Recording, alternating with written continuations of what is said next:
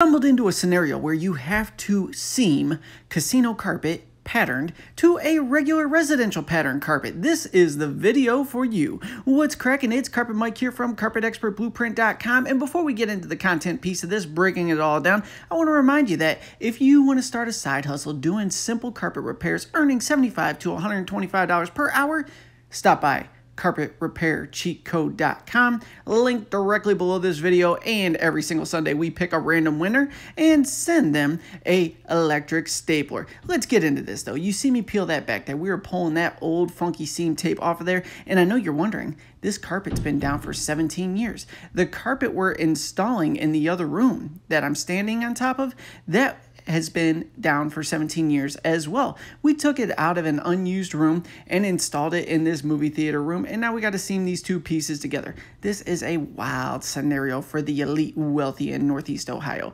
So we pulled the seam tape off. We threw a nice fresh edge on it, cut it a little bit wonky there, and you could always use a straight edge to get a nice clean cut. Me, I love to freestyle everything. And sometimes when you freestyle, players mess up, so you just got to recut it and keep it nice and clean. So we're going to work our way across here, try to get a nice clean edge on this, so when we seam the two together, we're not going to have a hot mess of fuzzies. But to cut to the front of the line, just go ahead and drop a straight edge on it, trace it out with your blade, make sure the blade is super sharp, and you will have a nice clean seam edge to work with. We're going to get ourselves to the other end here. We're going to drop that down to see how that looks in the doorway, and I think I had to shave one more little spot on that to get it all beautiful. How we looking? We're looking good? All right. Let's go ahead and get that one little line there that was just totally annoying me. Straighten everything out. Take that across. Boom, boom. This was from the Mirage Hotels in Las Vegas. Overstock. Some of the, connected people were like, yo, ship me that extra. They shipped it out and they put it down in their basement there with the pool room and the cool posters and all that fun stuff. So, all right, we are looking real good. Let's go ahead and swap that blade out. Now, you blades cannot be sharp enough, but also watch those fingertips because it's so easy to lob those off, especially if you're DIY type, you're not used to working with these. And we are just going to run this blade right along that edge, all the way down. Just do a freestyle cut, tracing it out. And when we're done, we're going to throw some seam tape under that and get these two stuck together. So we went all the way through, fast, quick, and easy. I'm going to fold that back, cut that little bit off there. We're going to go over here, cut that little bit off there. All right, it looks like we are in pretty good shape.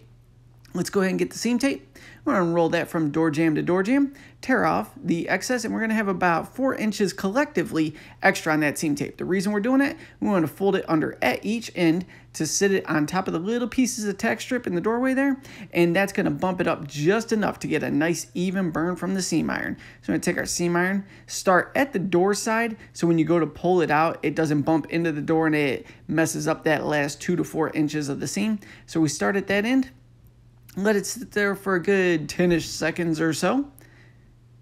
Make sure that glue's burning up. And then we're going to go ahead and pinch the ends. And we're going to slide that iron an iron's length forward. Just slow burn all the way across. We're going to put that part together, blend it in. A couple different tools you could use for that. We're just going to use our fingertips on this because that's how we get down. Then we're going to go ahead and tuck it right at the door so it holds down in that glue. We know we're good to go. Slide it an iron's length forward again. Blend that part in with your fingertips. Oh, that's looking good. That's looking real good. We're almost at the finish line, y'all. We're going to slide that up a little more. Blend that part in. And then let the final part cook for a good 10 seconds. We're going to slide that iron out with a good swoop action because we don't want the seam tape to come with it and get glue on everything. So make sure you pay attention to that part here. Watch how we swoop that. See that? Swoop. That's it. Put that final part of the seam together. You're going to go ahead and tuck everything in and clackety-clack. That's all there is to it. Once it dries, you could stretch away from it to be good to go, and you just completed your seam. Check out those resources below, and thank you for checking this out.